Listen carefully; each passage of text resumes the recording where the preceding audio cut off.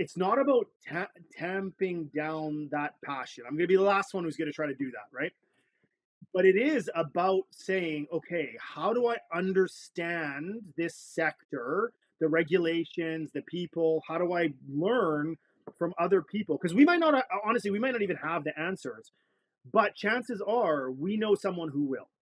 So we'll connect you. We'll say, okay, you know what? I think you need to go talk to this person at Manitoba Ag who's really, really great at understanding this specific ingredient and can help you piece together this supply chain. Or we're going to send you over here because I know that this person, is really knowledgeable about this. And like you said, there is a passion for mentorship, right? I think there is a lot of people, as much as we like to think of, business people as being pretty competitive, right? You have to be competitive to succeed.